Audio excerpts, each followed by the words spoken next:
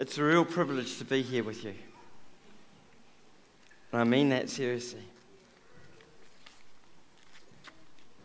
You're going to be doing something quite different this morning. See that little pile there? That's for you. Partway through the message, just so that it doesn't shock you when it happens, I'm warning you now, we're going to go through a little exercise. And as we begin this morning, I just want us to think about the fact that sometimes we don't get things in really healthy perspective. Sometimes life gets a little bit messy. And I want to ask you a question. Are there days when you feel that your life has gotten out of balance at times? Are the things that you're doing actually pushing you between work, the children, the house, the warrant for your car? And I say that because we got back from overseas and both our warrants were due the week we got back, and for the first time ever, both cars failed a warrant. Or things people want you to do. See, time often gets lost.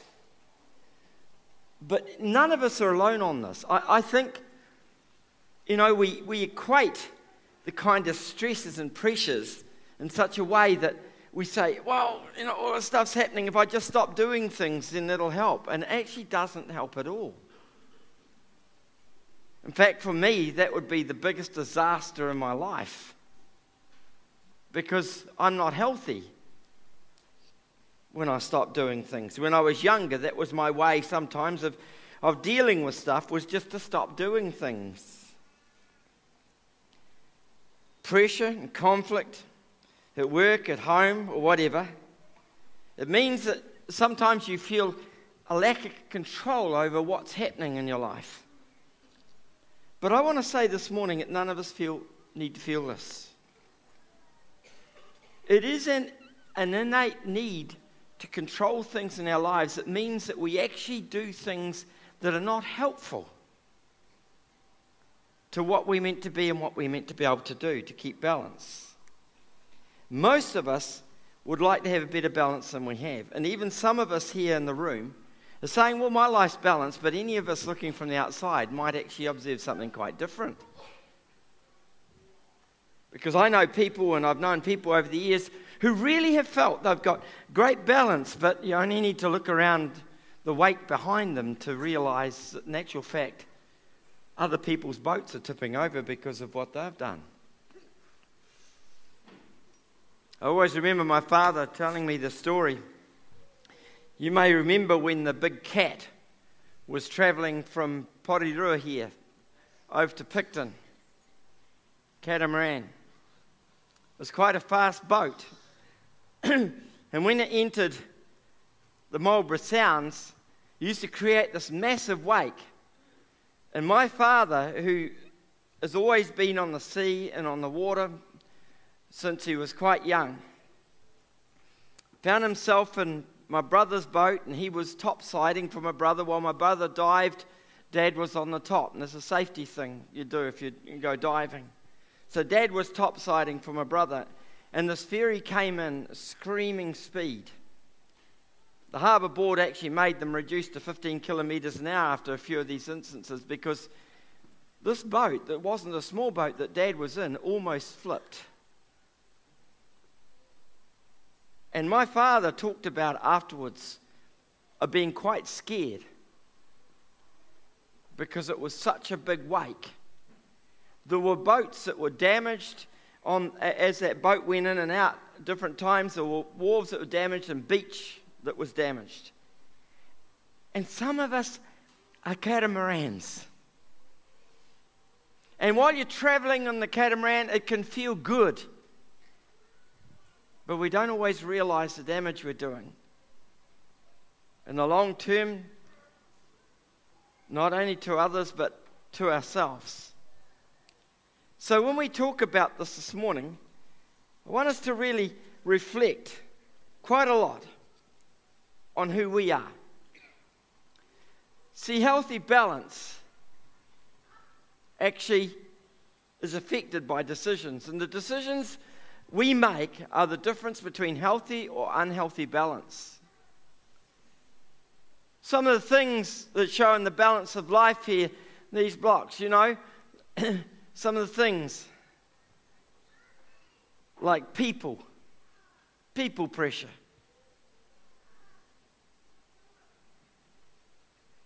Stuff that we do. Family, sometimes. Work. And we try to balance these things off, but the problem is, and this is what actually happens quite often, we get things out of kilt, and so we end up with these big things. And we end up with all sorts of messy stuff that just tips the balance.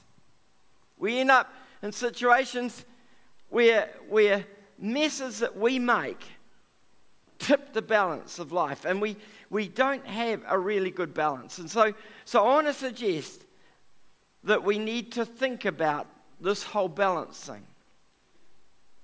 Often our decisions are what I would call reactive. Reactive decisions are based in 4 things. The first one is in our belief systems. I'm going to come back to that in a moment. Secondly, in previous modelling, like a parenting that our parents had, or people that we were close to who were older than us often, sometimes younger. Being over or underconfident, having an overconfidence or a lack of confidence, in other words. Or based in when we are not well processed. I didn't word that very well considering the first part. So reactive decisions are not well processed decisions. They're things that we do without working through things easily. One of the interesting things that happened to us when we were away overseas is that John Kaiser, one of the consultants I went to meet with, he spent some time with us and then disappeared. He left us in his holiday home and he said, when you get back to Chattanooga, I'd like to process some more with you. I'd like to do a debrief type processing.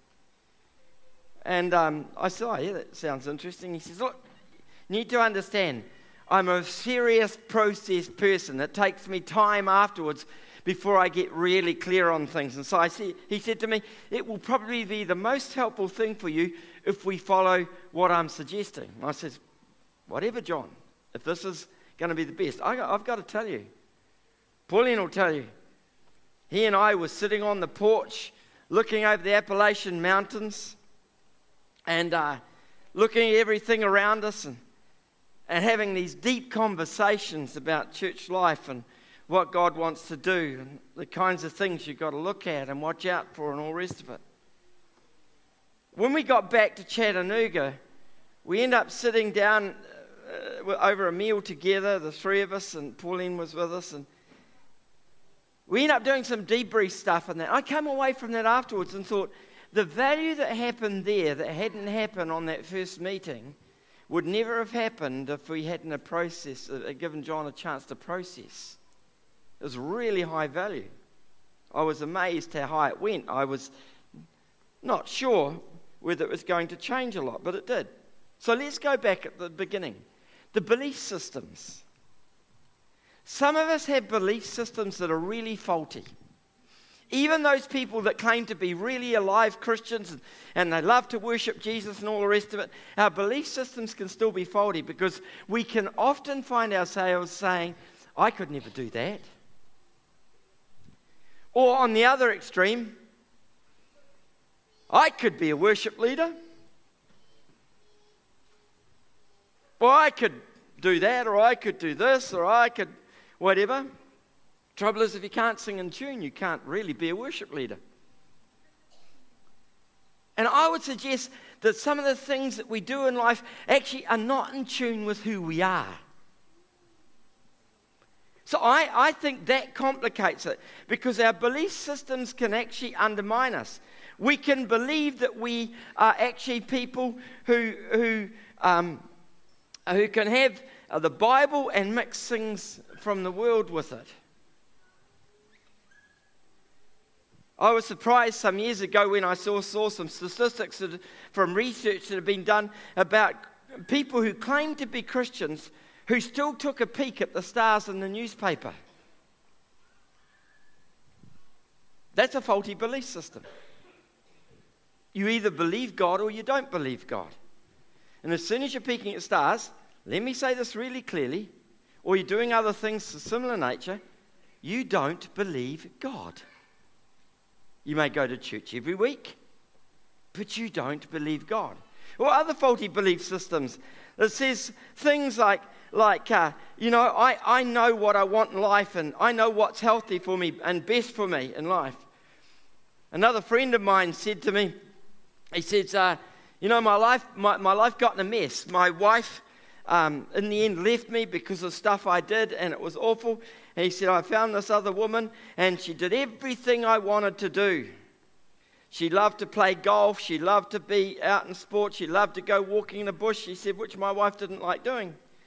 He said, so I married her, only to discover she never liked doing all the other things that I appreciated about my wife. He said, I suddenly realized I had this person who was doing everything with me and doing nothing for me. And he said, I'd had a very loving wife who'd been very caring, had been supportive, had been with me and supportive all those years, and I'd never appreciated it. You see, his belief system was that he was better than he really was. He was deserved something better, but in actual fact, he didn't even know what was better for him. So it's those kinds of things. Previous modeling. This one here is quite complex sometimes because people are not even aware of the things. The obvious things like my father, who tried to convince us we shouldn't swear in the house. But he used to say, don't you bleep, bleep, bleep, bleep, swear in this bleep, bleep house. Right? What was he modeling? What he was saying and what he was modeling were two different things. They were opposites. Those kinds of things in life. When parents do things that are not helpful to their children actually, even if you tell them, don't do what I did, they will still do it.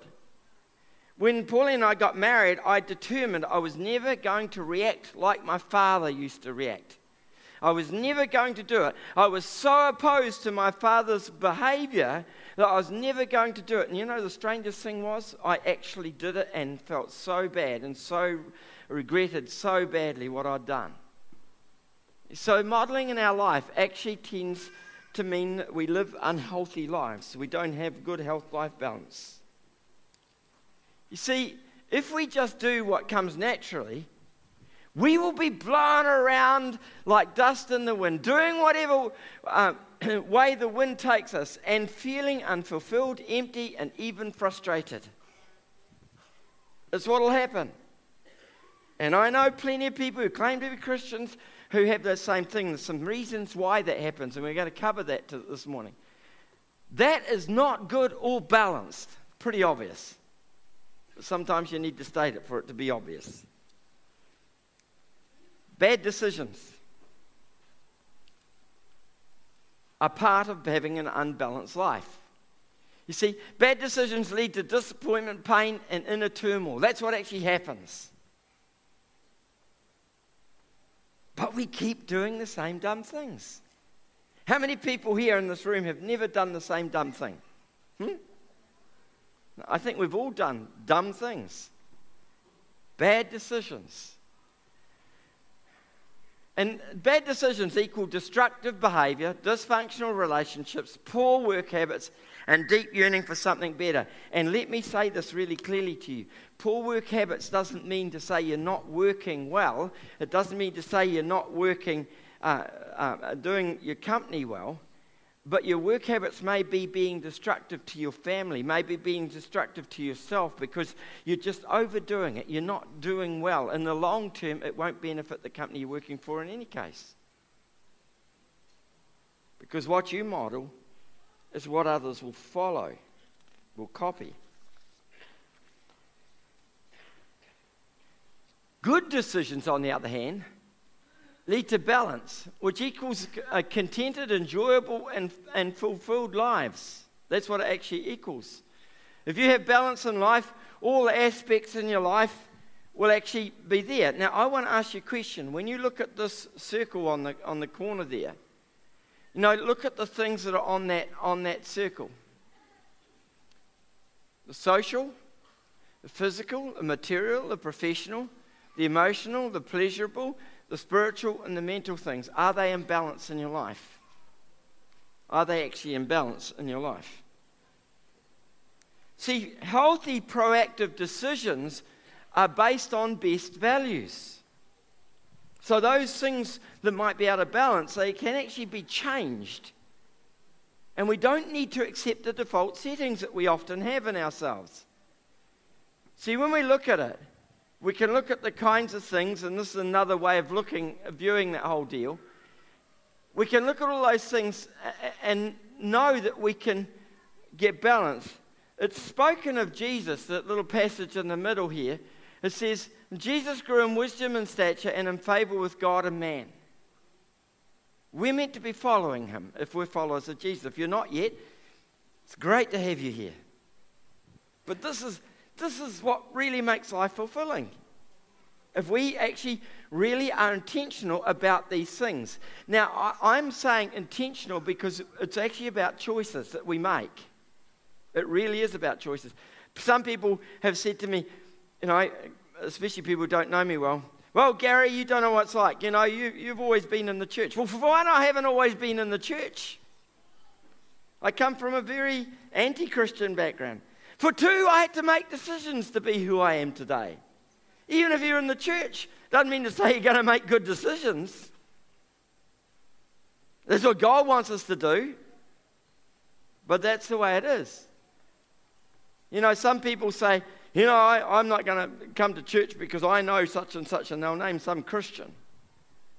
And look at their life and all the rest of it. And I say, well, hold on. Put the brakes on for a wee moment.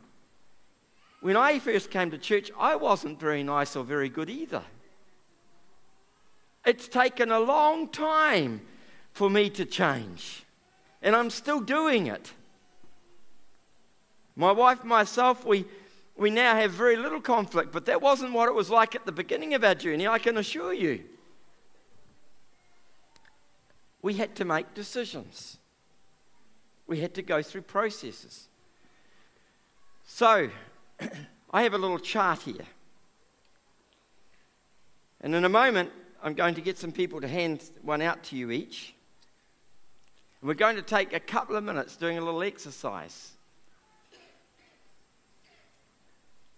It covers these areas of your life: relationships, your work, your career, your family, your financial responsibility, your self-care, health, and church and spiritual growth.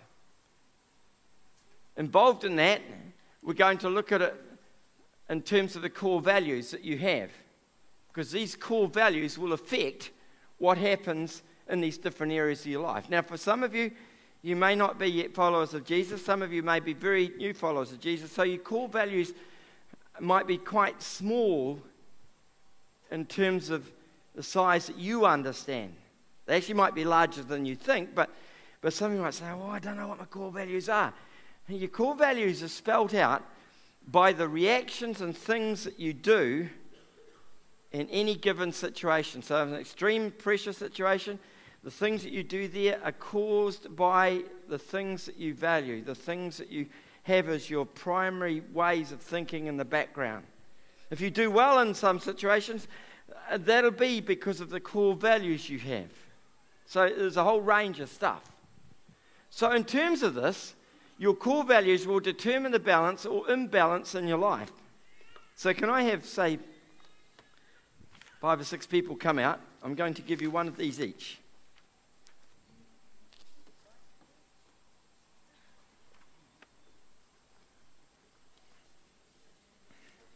Oh, sorry. And if anybody hasn't got a pen, I don't know whether we've got enough, but we'll try. Just take the whole bag out with you, Bunny, because you can't carry it in the box. It just goes everywhere.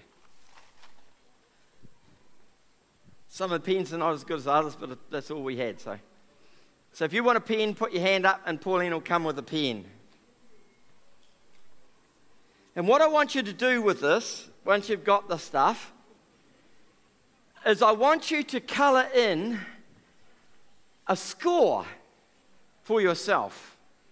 So you can see the first ring has 0 to 3, the second ring has 4 to 7, and the third ring has 8 to 10. And if you think you're a 1 in an area, just colour in a little piece of it. Divide that into 4 pieces, okay? That's 0, 1, 2, 3. Colour it in. And if you write out to 10 and you think you're acing it on here, when you've coloured it in, after you've coloured it in, I'm going to get you to share it with somebody who knows you well next to you. And you don't have anybody that knows you well, just to have an assessment yourself on it. And you'll be able to work out what shape you are. So some areas are going to have a 1 on them, some of them might have a 0, some of them might have a 7, some of them might have a 3, whatever it is. Just fill in, colour in each section according to whether it's a 0 to a 3, a 4 to a 7, or 8 to 10. Colour in each piece, but not the whole piece, because if you colour in the whole piece, it's going to mean you're a 10. You might only be an 8. Okay? So if you do that, you have a couple of minutes to do it. Work it out. Has everybody got one? Anybody missing them?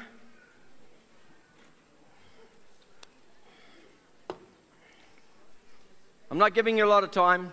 You have to be quick with it. If you think too much, you're probably trying to make yourself look better than you really are.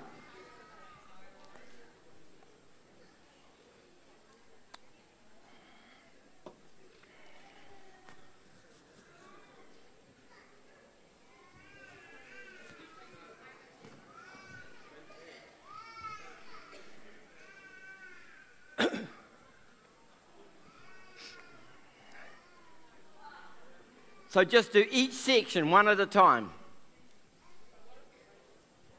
And you don't have to colour the whole thing, and just put a line out to where it goes if you want to. I mean, if you're anything like me, I'm not very good at colouring in.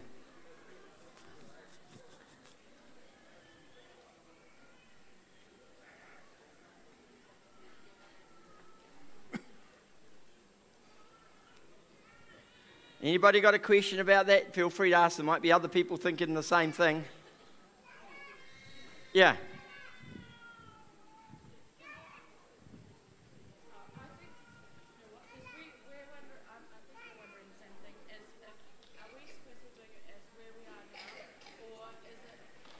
It's who you are now.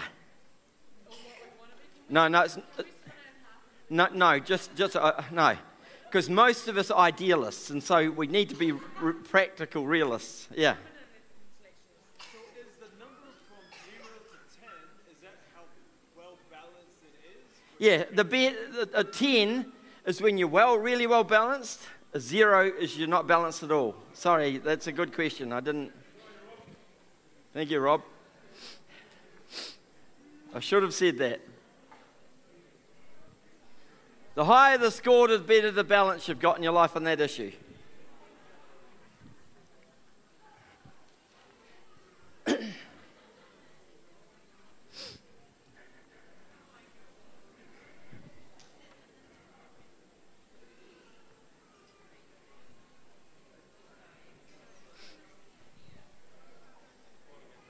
So you should have done at least 3 now. Just do it quickly. Work, career, it means if you've got balance in work or career, it means that you are not obsessed with work. Or the other extreme, you're not obsessed with not wanting to work.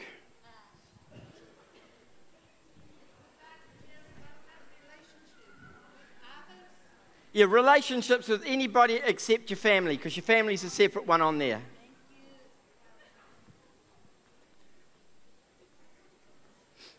The relationship's based around the fact that every human being, God designed us to be in community. So if we're not in community, we're not in good relationships, then you're in a bad place. You'd give yourself a 1 or a 0.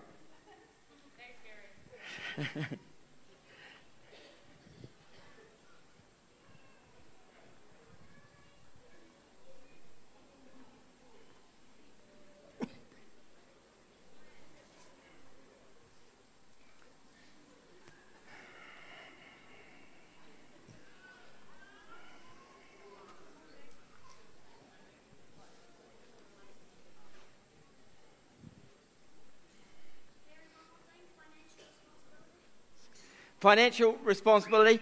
Are you being responsible with the money that you have? That includes tithing. So if you're not giving to God, then you'd put yourself a way lower mark.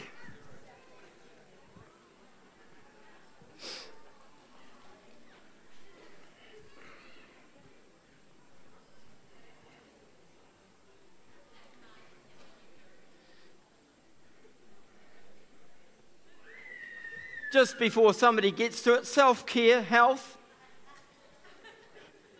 Are you actually making sure you're looking after yourself? Are you keeping healthy? Are you keeping warm when you need to? Are you being wise about your own health care? And I'd suggest things like, do you clean your teeth? Have a wash regularly enough for your own sake? Because that one there will affect that one there.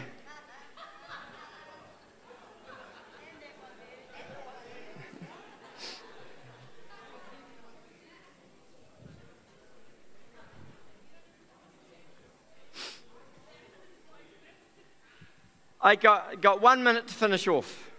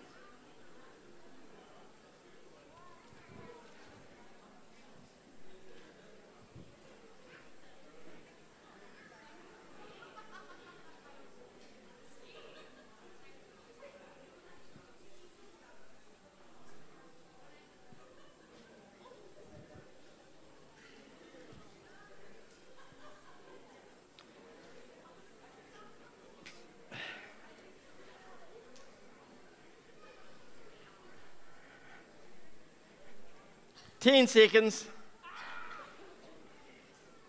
Don't worry if you haven't finished. You can finish it off after the service.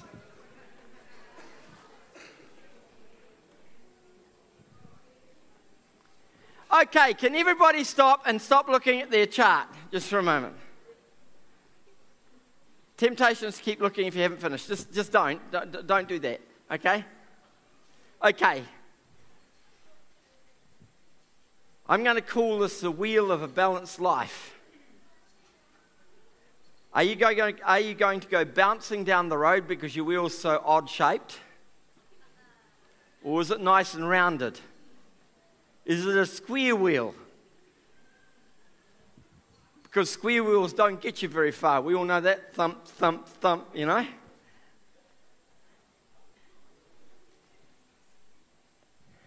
Now, I don't want to leave you in despair here. It'd be very easy just to walk off now and say, well, that's you lot. But I want to suggest that Jesus actually gives 4 models, 4 ways that he modeled for us so that we live a healthier life. The first one is, he looked to God, not to others, to determine his priorities. And so therefore we need to look to God, not to others, to determine our priorities. And we see it like this. Jesus established his priorities by spending time where? With the Father. We see it in a scripture in Mark chapter 1. We see this thing here. Jesus got up and he left the house and went away to a secluded place and was praying there. Simon and his companions searched for him. They found him and said to him, "Everyone is looking for you." "Let us go," he said to them, "let us go somewhere else to the towns nearby, so that I may preach there also, for that is what I came for." Now this is important to get this. Because what actually happened here is Jesus was making it very clear that the God thing was his priority. What he was here to do was his priority, not the pressures and demands of the people around him right there and then. And I need to say this. I've gone through oscillating points in my life as a pastor where I get all compassionate for people, and then I put pressure on myself to do the things that need to be done that God's called me to do. And I've gotten better at it, but it messes with your head. It messes with your ability to function. It means you end up doing crazy hours at night, working and things like that. When there's imbalance, that's what happens. And so Jesus was spending time with the Father as the priority, not being pressured by other people. Let's have a look at the second one. The second part of this one, sorry. How could Jesus walk away from needs that only he could meet? Because he was doing all this healing. Nobody else was doing it at that point, right in the beginning of the book of Mark. How could he walk away from doing these things? Because I've often had Christians say, oh, but there's a need out there, there's this and there's that. But in actual fact, ask this question. If you're spending an hour trying to meet people's needs, are you spending an hour meeting with the Father first? And I would say if you're not, you shouldn't be trying to meet other people's needs. You can give out of the generosity of your spirit and your heart and your life, but unless it's connected with the Father's purpose and his direction and his power, it's actually a pointless exercise. Because the Father had different priorities for Jesus than simply a healing ministry, the healing balanced the teaching. So Jesus always kept these things in balance. You notice there's huge crowds around. Yes, he fed them on a couple of occasions, but not all the time. Huge crowds around with lots of people who are sick, and he decides to give some teaching. Now, I think some of you in this room would probably decide to try and fix the people first. To put it in terms that some of the more academic brothers and sisters in here have, your theology, the teaching of truth, is just as important as ministry to people's needs. The two things must be in balance. And when imbalance happens, then incorrect theology, in fact, heresy, develops. So some Christian organizations in the world that I'm not going to name, but I could name, I'm not going to do so, who have gotten so out of balance in terms of the Word of God. One of those organizations, I have a very close friend, a very, very close friend, who's one of the leaders of the organization, and they have come to realization they are in trouble. But they can't undo it because they've got so tied up with all sorts of things. And they're just not seeing a way through, and they are frustrated as anything. So the balance has got to be there. Jesus determined instead to please the Father, not people. Some of you have, poor old Rosella ends up with this short straw sometimes, because some of you have come in and says, oh, can I talk to Gary? No, he's not available at the moment. I can hear from my office, by the way. Oh, but he's in the office. And Rosella's saying, yeah, but he's not available right now. And some people, we had a discussion a while ago as to whether we should put a door or a gate in the office by Sellers Sing so that people could not just walk into my office. Sometimes it really, and I feel really awkward because I find it really hard to say no sometimes. But some of you know more recently in the last year that I've been saying no more often. Because we've got to be willing to do the things that are going to honor God first. And sometimes just meeting people's needs isn't the right thing. And Jesus showed that. And for those that are compassionate to people's needs, we have got to discipline ourselves. And those that couldn't give us stuff for people's needs, you need to go the other way. You've got to discipline yourself and make yourself available. Because you know why? If everybody responded in the right way that God is calling you to, there'd be nobody turning up my office trying to harass me. Because we'd all be sharing the load much more effectively. Because if we're trying to fix things ourselves, or we're trying not to fix things ourselves, that's because we are not really connecting with God's power in the process. I think it's important to understand. So therefore we end up with imbalance in our life. As a consequence, Jesus was misunderstood, rejected, and even crucified at the end of the day, and you can expect the same thing. I don't think they'll crucify you nowadays, so you're a wee bit fortunate on that. But getting your balance of priorities right in terms of how much you connect with the Father, this is a core value. And the stronger that is, the better balance will happen in the other things. Okay. This was the reason for his success. So what does it actually mean for you and I? What would change on our chart, on our wheel of life, if we acted in a way that Jesus would have us do so? So it's not all about teaching, and it's not all about ministry. It's about a balance. Amen? Secondly, Jesus modeled by saying, he said, say no so that you can say yes. He modeled the say no so that you can say yes. And how did that work out? Well, Jesus said no so that he could say yes to what was most important.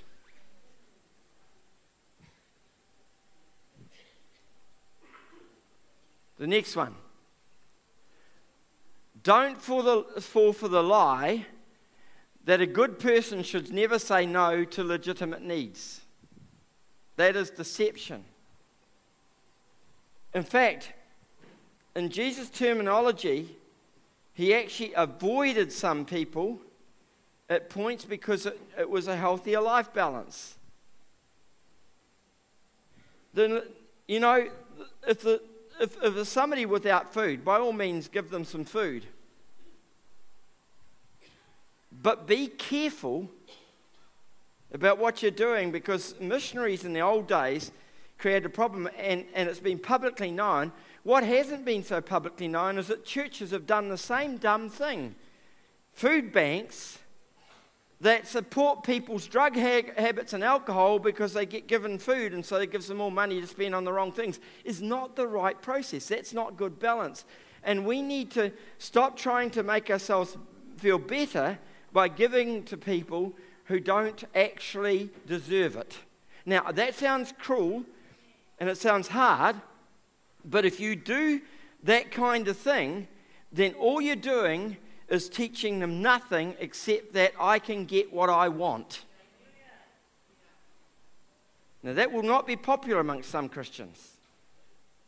But if we're going to have healthy life balance like Jesus did, we need to be prepared to say no so that we can focus on what's really important. And it'll, in the long term, benefit those other people. In the long term. This will allow you to make confident decisions amidst overwhelming demands. That's what it does. Now, for some of you have no demands because on the spectrum of the circle, you've given yourself a 0 or a 1 for relationships or even family. So it doesn't seem to actually make much difference to you. Well, it can in the long term. We can choose many good things and end up missing the best, the essential priorities that God intended us to have in our lives. I think this is why much of the Christian church has been quite powerless, because they're doing without being. And being in the presence of God and being one with God is the only way in which we can do what God has called us to do. And that's a pretty deep thing. Thirdly, things were never about himself. things were never about himself. In Ephesians 5, Paul picks it up on this. He said, follow God's example. See, notice it's God's example. Therefore, as dearly loved children, and walk in the way of love, just as Christ loved us and gave himself up for us as a fragrant offering and sacrifice to God.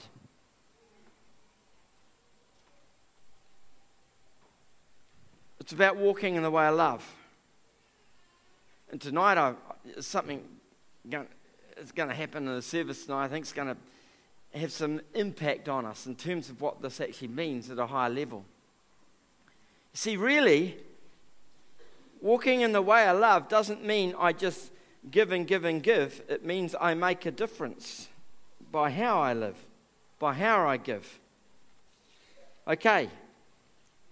Fourthly, keep focused on what is really important. In Luke 9:51, as the time approached for him to be taken up to heaven, Jesus resolutely set out for Jerusalem. Now, this is a model because he made some resolution to achieve what he knew God had before him. And balance in life doesn't mean I just do my own thing. Balance in life means I'm going to be resolved to do what is best.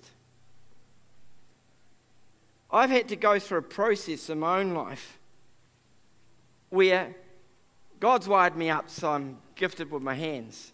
And I have all these crazy ideas.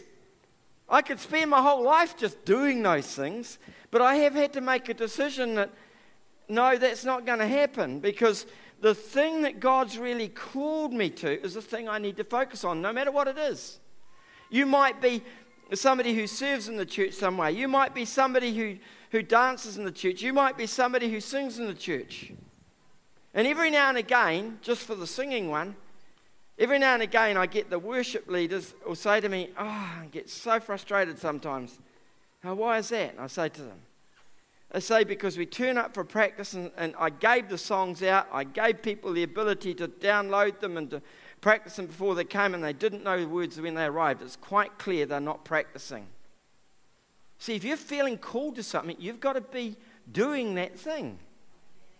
You can't afford to mess everybody else around because you've gotten yourself out of balance in other areas of your life. If you're working way too many hours, if you're too self-possessed, you're so self-possessed that you don't have any friends, then you need to work on those things.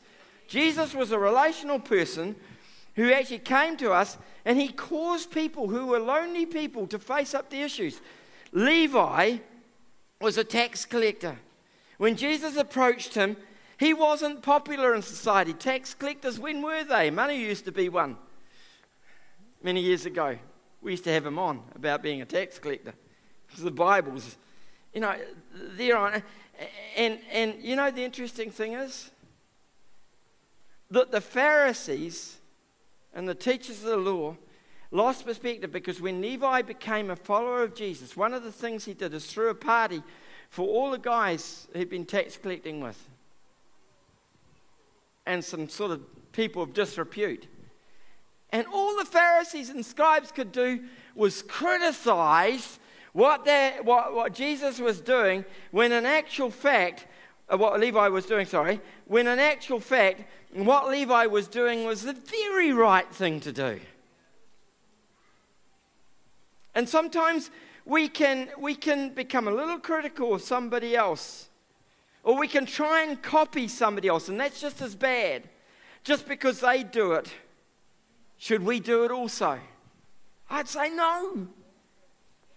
What is the thing, if you're a follower of Jesus this morning, the question I want to ask you here right now, what is the thing that you could do most powerfully with the time you've got right now that will benefit the kingdom of God, and in the process also benefit you in a healthy way? And sometimes, the people who live around us, they need more contact than anybody else from those of us that know Jesus. Balance in life isn't about trying to do everything. It's about being. So keep focused on what is really important. And focus means that you have to make decisions to say some things I will not do. There's one or two people in our congregation here who really are good at getting focus. Some probably go too far on the focus because you've got to keep the balance. But keeping focus on what is important in all sorts of areas in your life is actually really a valuable thing to do. Jesus modeled it so well.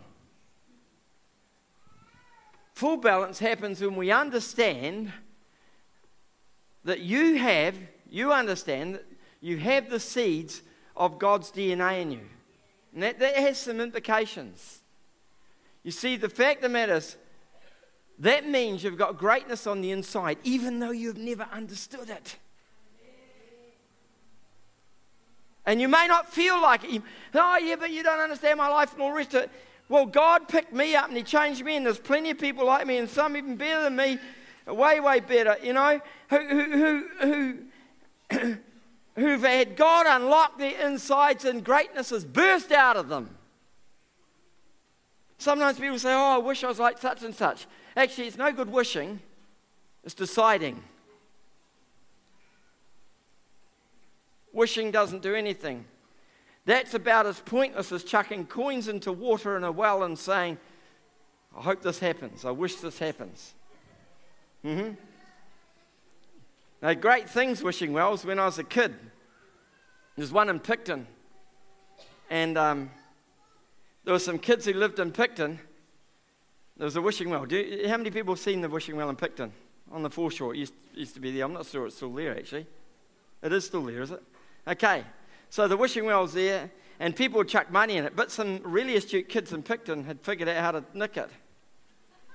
And nick the money out of the well. And you know the funny thing about it is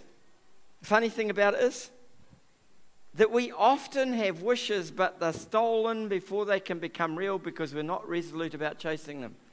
Chucking money in water in a well and hoping something's going to happen, about as stupid as running into a brick wall with your head to try and make sense of yourself. You know? Just doesn't do anything. But if we understand that we've already got God's DNA in us and that Jesus has been a really good model for us in terms of getting balance in life. You know, one of the interesting things about Jesus with balance of life? His mother and his brothers turned up once saying, oh, Jesus is out of control. You guys have got to control him. He's doing all the stuff and calm down. And Jesus' response wasn't to say, oh, okay, Mum, calm down. He didn't say that. He just sort of said to the crowd when he got told that they were at the back of the crowd saying this, who are my mother and brothers and sisters? Those who do the will of God.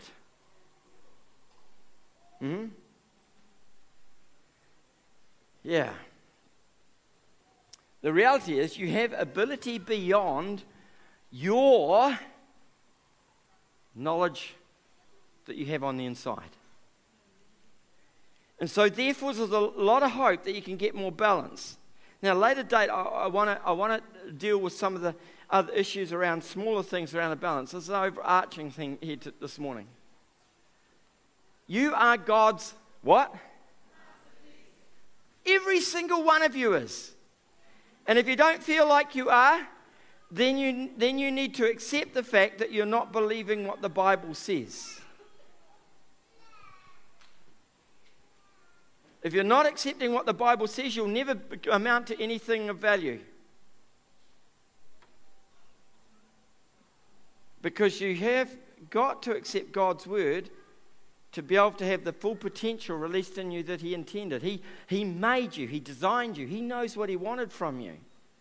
For we are God's workmanship created. How'd that happen? Created in Christ Jesus to do good works, which God prepared in advance for us to do. That's the reality. Now, so one of the things I'd like you to do with your wheel, I'd like you to take your wheel away and say, and pray over your wheel. And if you don't know Jesus yet, then ask Him to help you. Because that's a really good way of getting to know Him. You'll see the difference He can make. And pray over your wheel and say, God, how can I change this? And if you're lacking in some area, if you've got a 0 or a 1 or a 2 or a 3, that's a lack, by the way. If you're lacking in some area, then what you want to do, and it's really not a hard thing to do nowadays, is get onto your Bible and do some searches and think of words around the thing that you need to work on. So in terms of relationships, you can get on, there's some really good Christian stuff on the internet. You type in relationships Christian. Don't type in just relationships. You get all sorts of hoody-doody stuff. You see, decisions actually surround us every day. And the way to get balance is to assess everything you face, not just react, not just respond. Be proactive in your thinking, in your decision making, and the things that you actually do with God. Don't get overwhelmed with all sorts of stuff. And here's the 3 things you can do with that chart. The first thing is, ask yourself, what is not working? The second thing you want to do is determine how it got that way. And it might be because of DNA stuff in your family or whatever. And so you might need to get some help around that. So then you work on how to fix it. And if you're not sure, talk to your impact group leader. And if you're not an impact group, get into one, because that's how you're going to get the help. Don't come knocking on my door saying, help me, fix me. Because I want our leaders to actually learn how to do this process stuff. If it keeps happening with me all the time, it's not going to be helpful in the long term. So what are the core things that you're missing in terms of your picture? I'm just going to dive back to that. What are the core things where things are not good for you? Should have put one at the end. So what are the core things that are missing? Because usually you will find that when there's a weakness in one particular area, that what actually is happening, there's a weakness in your core values somewhere. And so understanding what core values you need to look at to reassess who you are and how you function is actually really important. Are there any questions as we finish this morning?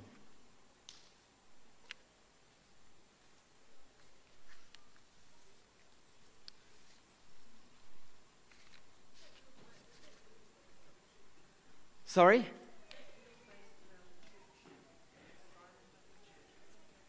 That wheel is something that really applies to all humans, really, in one sense, but yeah. Sorry? For us. Yeah, this is for us. The thing is, some people will have core values who are not in the church. They have core values that cause the functioning of these things outside. And often you'll find, and I could say this about myself before I became a Christian, there were a couple of areas I was really, really strong in, but the other areas were total deficit. And I think when we get that balance with the core values that God created us for, then we don't end up with bumpy wheels. We get much more rounded as people. And some secular people use a mechanism a little bit similar to this. It's not quite the same. But the core values thing is the thing that they don't seem to get the head round. Their core values are based around ambitions and desires. So, for example, some people belong to an organisation where they believe that putting a red Ferrari on the front of their dash of their car is going to help them get one long term because they can see it as a vision. I think that's selfish. I don't think it's driven by healthy core values. It's driven by heavy amounts of selfishness. And so it's not good for them in the long term. It might make them feel good temporarily, but as soon as they get the red Ferrari, what's going to be the next thing? I mean, they're going to end up putting a castle on the front dash and they won't be able to see the other car they run into. You know? Yeah, there goes your nice red Ferrari. So they lost everything again. So yeah, any other questions? Thank you, Fiona.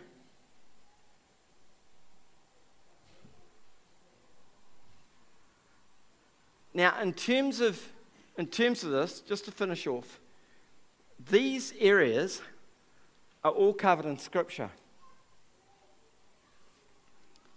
I would suggest, if you want to get your head around this a lot more, focus on the New Testament a lot. But be careful, and this is one of the things I think the enemy's been working overtime on.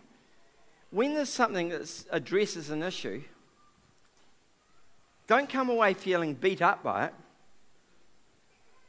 and discouraged, because that's what the enemy will do. When you read the Word of God, he will try and twist it so you beat up on yourself. The reason for reading Scripture is so you might see the thing and put some focus on bringing the change. Don't let your initial response, oh my goodness, that's me, I feel terrible and I'm no good. That's not the response to Scripture. The response to Scripture should be, oh wow, that's a revelation for me. That's something that I'm not yet, but I know that you want me to be, God. And so I want to be what I see in Scripture. I want to be like that. Because the heroes of faith in Scripture aren't perfect people. If you look through Hebrews 11 and see the list, there's a bunch of very imperfect people there, but are considered heroes in God's eyes. Because they were willing to face some issues and willing to change. Even when they did, some of them did the worst things possible. I mean, somebody got up and shared last week in my group that, I think it was my impact group, I can't remember who it was now, that David was the hero. But David committed adultery. David arranged to have somebody murdered because he committed adultery. But at the end of the day, he actually decided he needed to repent. Yeah, God sent Samuel, but God always sends somebody to get in our ear. We can make a choice, either get angry about that or realize that we've got to get our core values right, because as soon as we get angry about somebody coming with something God gives us, we actually skew this whole thing.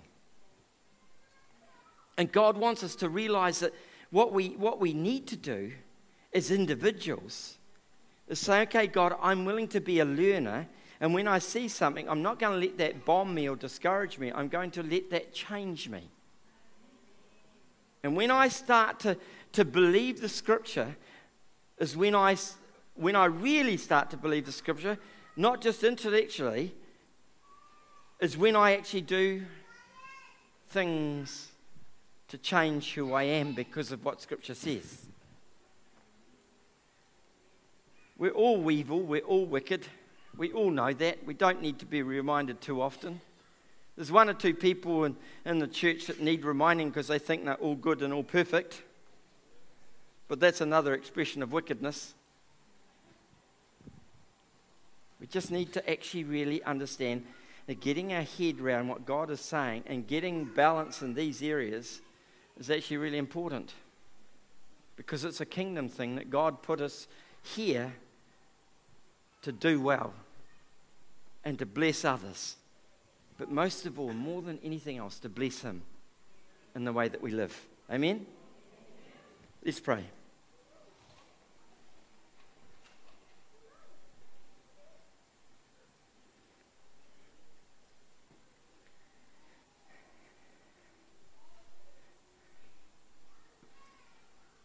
God, sometimes we have just gotten concerned about getting balance in life by trying to do things rather than be like You. Sometimes we are impatient and don't realize that our impatience comes from something in the past.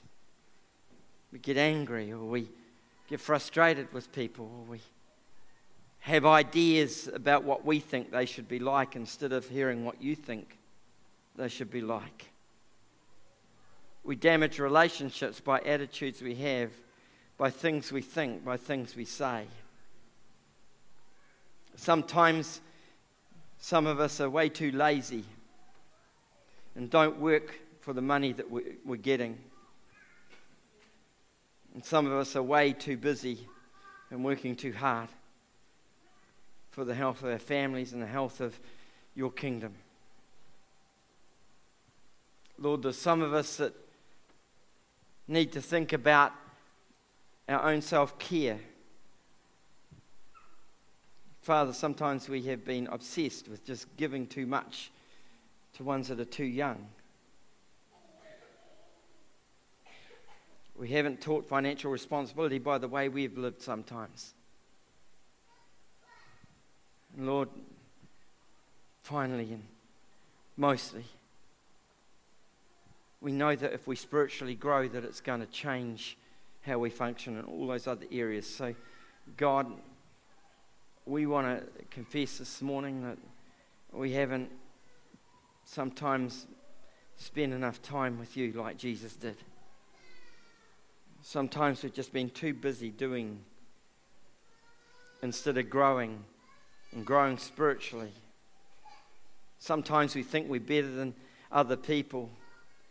One or two of us here, Lord, have felt that maybe Impact Group doesn't have anything to offer me, but that's actually a pride issue, Father, and we want to confess that.